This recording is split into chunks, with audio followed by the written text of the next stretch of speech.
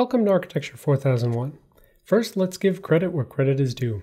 A big thanks goes to John Butterworth, who developed the original version of this class back when he was on my team at MITRE.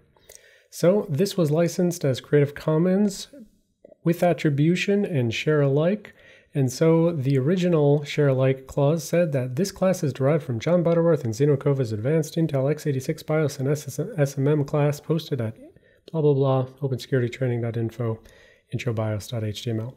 So again, big thanks to John for making the original class, which I've modified quite a bit since then. So back in Architecture 2001, we saw this diagram from the AMD manuals, which talked about the different processor execution modes.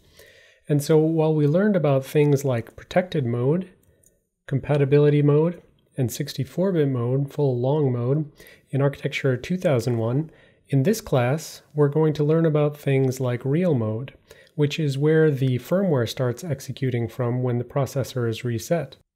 We're also going to learn about system management mode, which is a thing where code is put into a special isolated region and executed when the system needs to do things like power management. It's generally set up by firmware and then is left to run autonomously in the background, secretly in a place that you can't really see. So what are the course goals for this class? Well, we want to teach you how to understand where the firmware is stored, how it's read and written by the processor, and how it's write protected so that malware can't introduce malicious software into the deepest part of the firmware. We're also going to learn about system management mode, how it's isolated, why we generally say that SMM is the most powerful and privileged code on the system, and why that won't necessarily always be the case. We'll also learn about how SMM is protected to, again, stop malware from injecting itself into there. Now, some other course goals is that we want you to understand how to inspect the configuration of your own system so that you can understand whether the vendor has properly locked it down.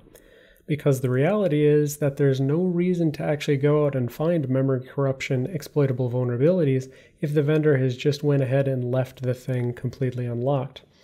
Now, hopefully you won't see that as much anymore, certainly not on enterprise-grade systems, but you will find that if you're running some lesser system from a company that doesn't really care about security, then you almost certainly will find that the system is unlocked. And sometimes they think of that as a feature, I think of it as a bug.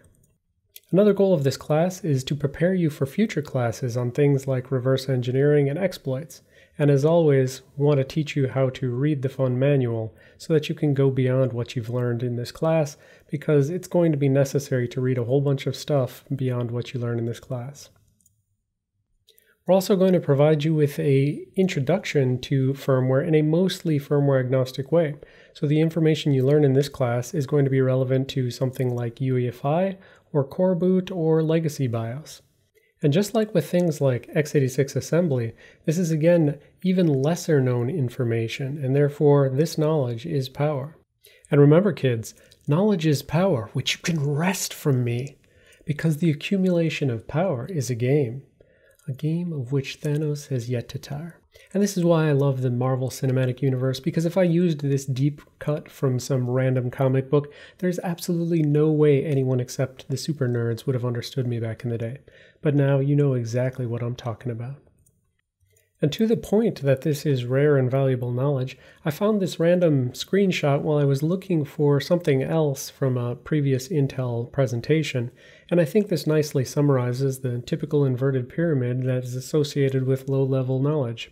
So lots of people know things up at the high layers, but down at the lowest layers, not that many people know it.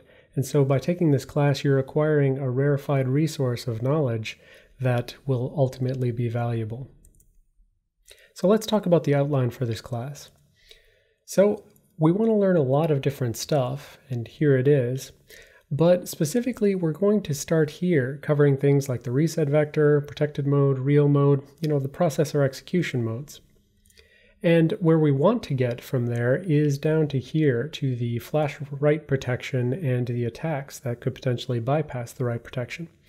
But to understand that, you need to understand flash writing, and to understand that, you need to understand what's called the SPI bar, SPI, base address registers, memory mapped I/O, so some information about where some particular memory mapped I/O registers exist.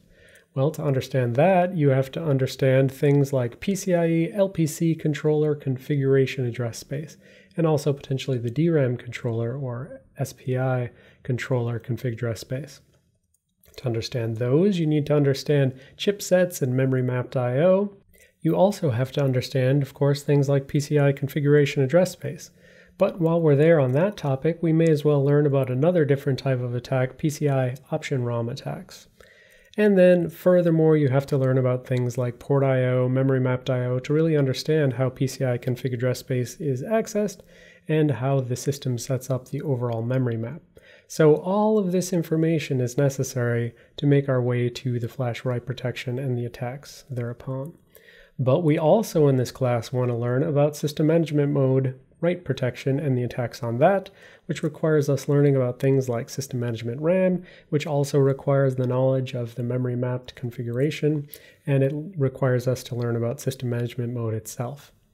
And then after you learn all of that stuff, and all of those different write protection things and all the different attacks, then we also have to learn about ACPI S3, which is typically referred to as sleep. It's a lower power state of the processor, and how that can actually undercut the defenses against these attacks. So you've got some write protection mechanisms, you've got some attacks against them, you've got some countermeasures, defenses against the attacks, but then things like ACPI, S3, sleep can come along and cause even further attacks.